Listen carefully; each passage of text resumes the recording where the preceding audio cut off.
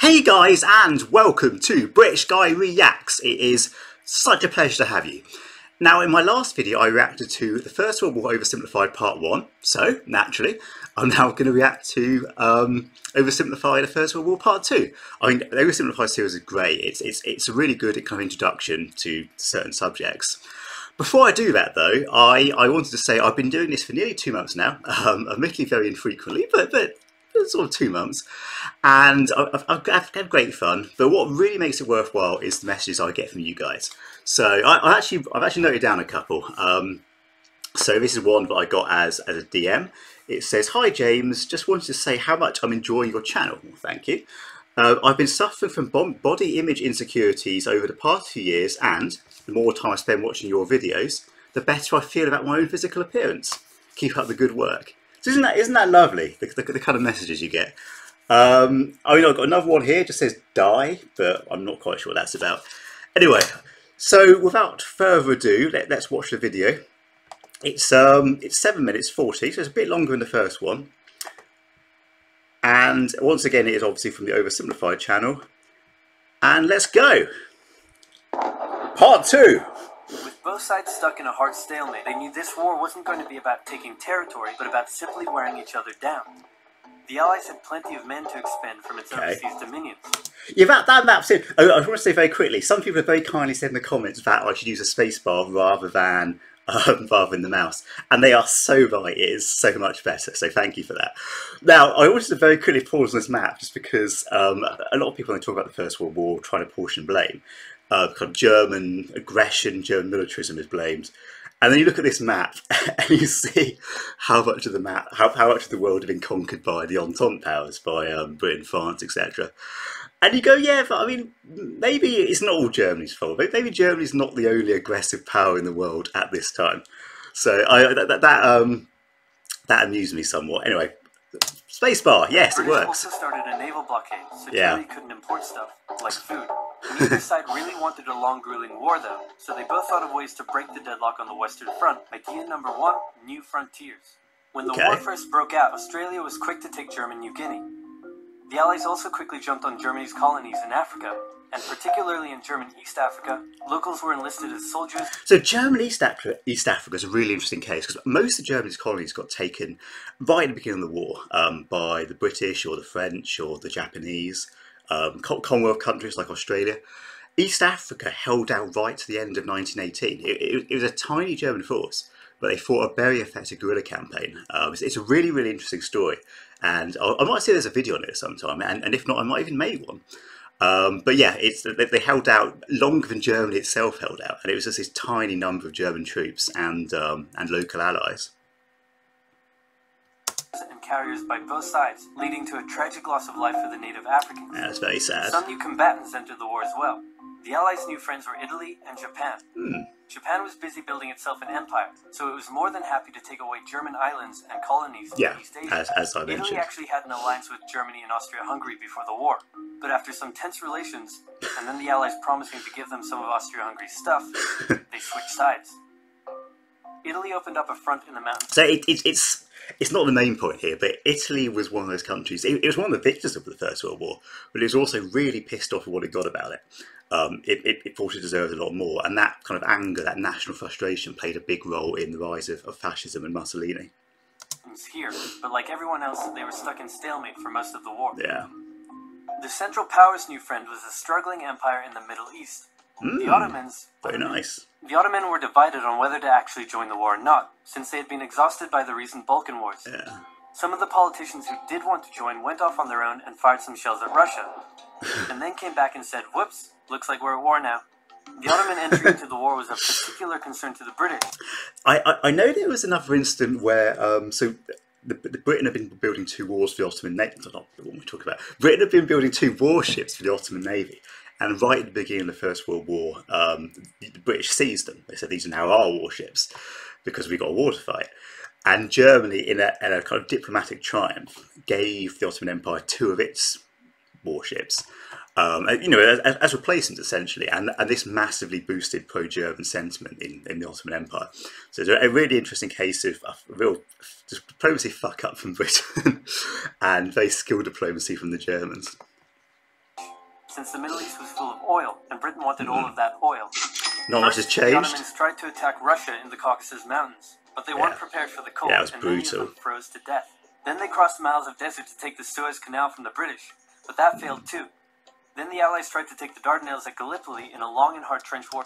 So Gallipoli is a very interesting battle in that, I mean, for a whole series of reasons. So for a start, it's played such a huge role in the national psyche of Australia and New Zealand in particular. It's kind of like they're almost their birth of a nation moment. But also, the driving force behind it was, because it was a disaster. The driving force behind it was Winston Churchill, who had been in British government for quite a long time. This was such a disaster, he ended up leaving politics briefly and becoming a soldier and fighting on the front line.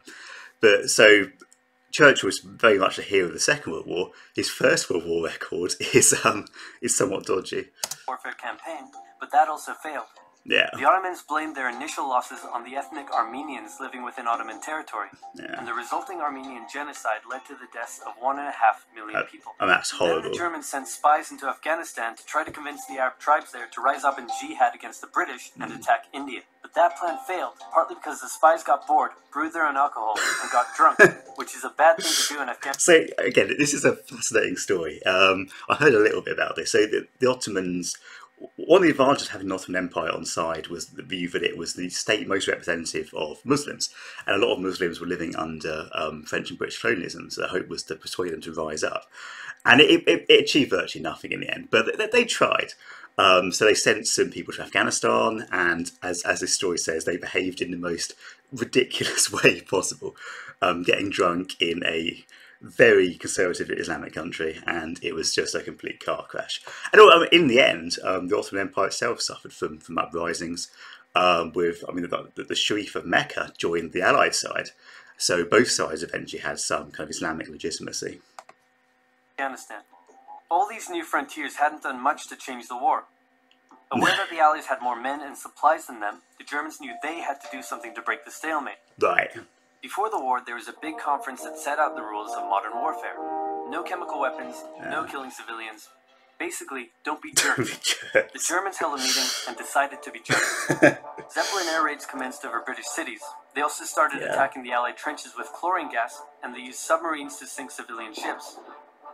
One such civilian ship was the Lusitania, which had 159 Americans on board when it was sunk, further swaying US opinion against the Germans. Not to be completely unfair to the Germans, the Allies also engaged in chemical warfare soon after, and they had been hiding anti-submarine weapons on their civilian ships, which let the Germans justify their... Yeah, the German submarine campaign in the First World War initially was remarkably successful. So, I mean, one of the problems they had is that the Allies just didn't know what to do about it. They were sending their ships, not in convoys, but in one ship at a time. And they were getting hunted down. Eventually, towards the end of the war, the Allies got much better at protecting their ships. They had a convoy system where warships would escort merchant ships. And I mean, they had kind of innovations, like they had some fake merchant ships which actually doubled up as warships. So the idea was a U-boat would surface, try and sink the ship with its guns because it's no threat, and then this ship would suddenly turn into a warship. It would sort of bits would fall down and guns would appear, and that's a terrible way of describing it, but that's basically how it works. So yeah, they got so much better during the war at fighting naval combat. Their attacks. Meanwhile, Austria-Hungary still hadn't dealt with Serbia. Yeah. So the Central Powers enlisted some help. Serbia is definitely the Greece Bulgaria of the wished it was First World bigger War. and was still bitter about losing the Second Balkan War. The Central Powers promised to make all of Bulgaria's wildest dreams come true if they helped, so they signed on, and together they knocked out Serbia. Yeah. The Serbian troops retreated through Albania, which was neutral but had some ties to Austria-Hungary. So Austria-Hungary entered Albania in a friendly invasion to chase down the Serbians, many of whom escaped by sea. It's 1916, and a lot is happening. Right. As if they didn't have enough enemies already, Germany added one more to the list. Portugal had been getting a bit chummy with the Allies behind the scenes. So Portugal is Britain or England's oldest ally. And the alliance goes back to, I think, the 1200s, I believe. I'm not sure on the exact date. But yeah, I mean, it's the oldest. I believe it's the oldest alliance in the world, which is still in effect, the Anglo-Portuguese alliance.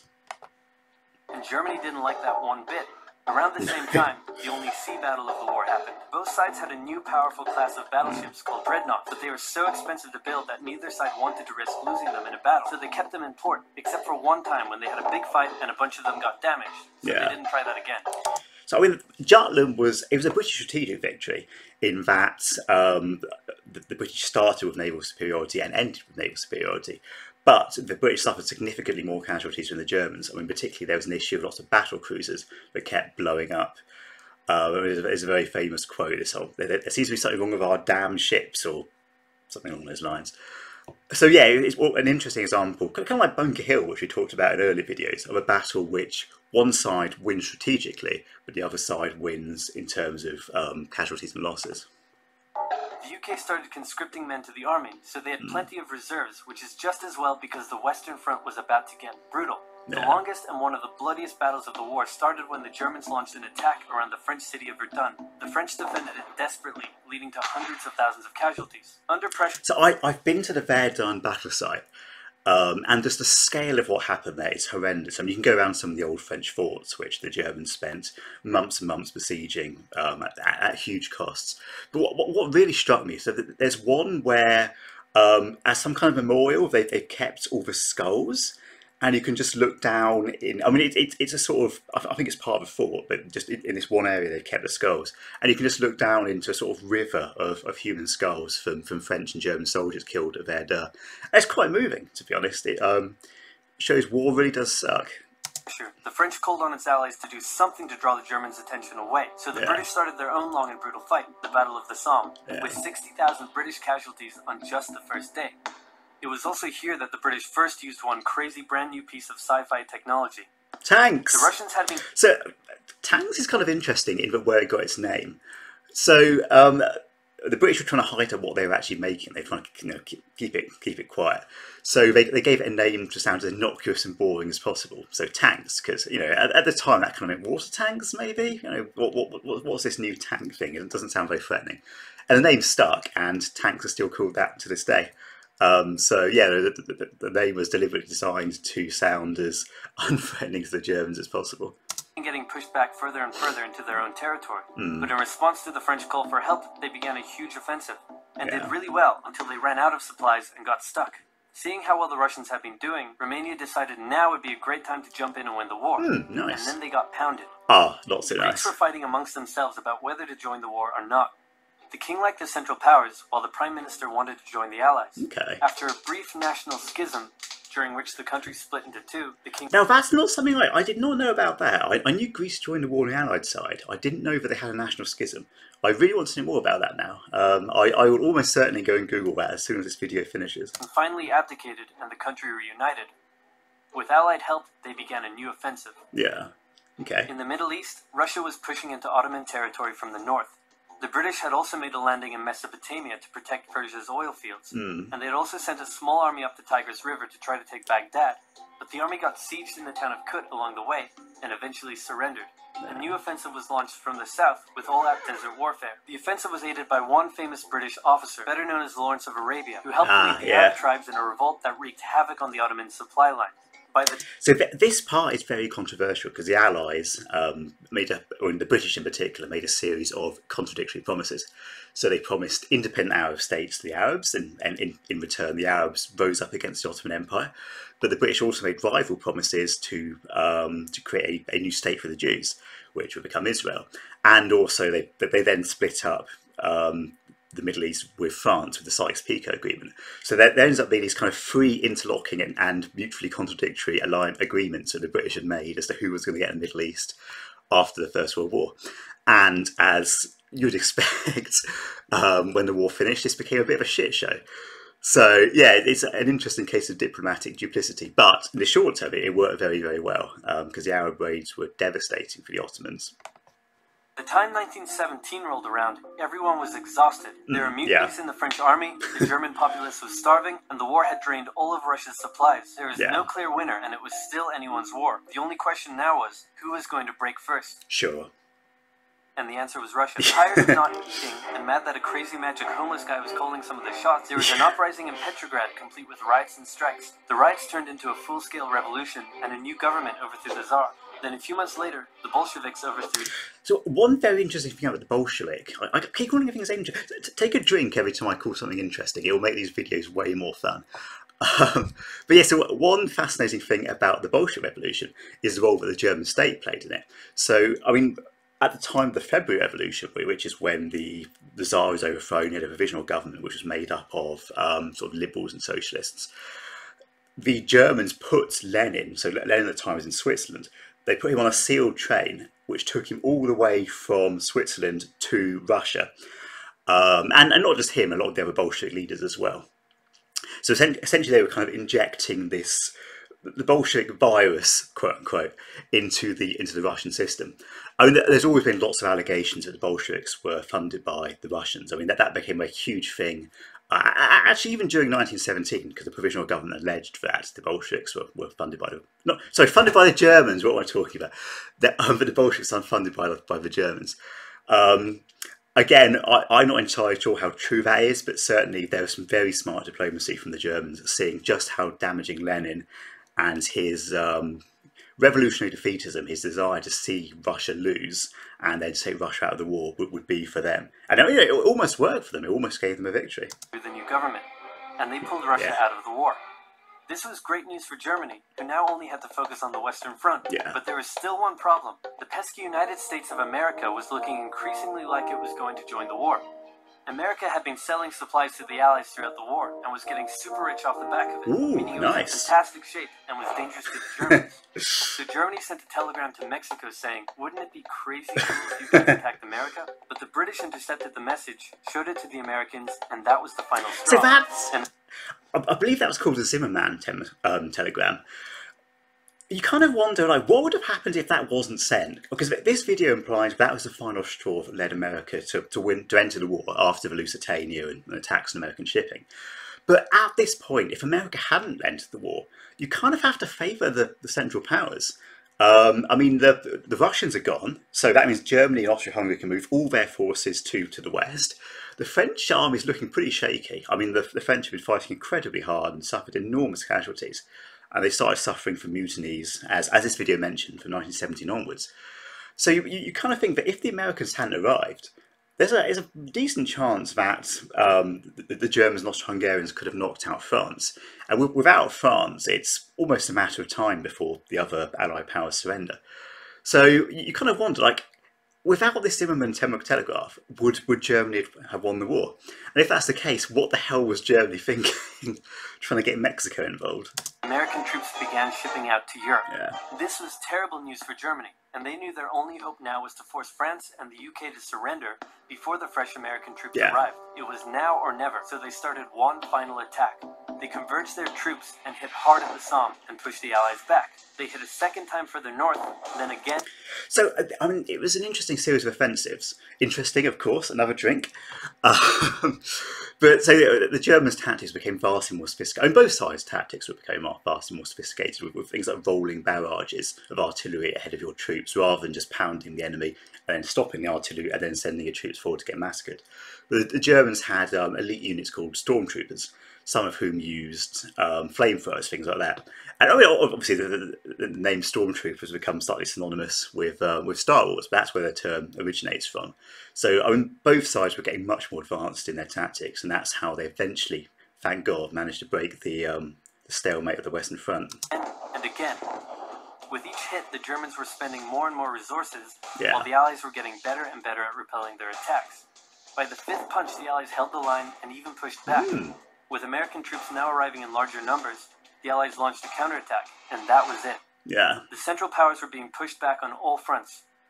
Bulgaria collapsed first, followed by the Ottoman Empire. I'd still love to know what would have happened if the United States had stayed out of that war. It would be, I mean, such a fascinating kind of alternative history scenario. So by the sound of things, the Allies were winning on some other fronts anyway. But, I mean, I think you'd favour Germany to land a knockout blow on France and kind of the UK. So, I don't know. It's an interesting question. Then Austria-Hungary, and finally on November 11th, 1918, at 11 o'clock, Germany surrendered.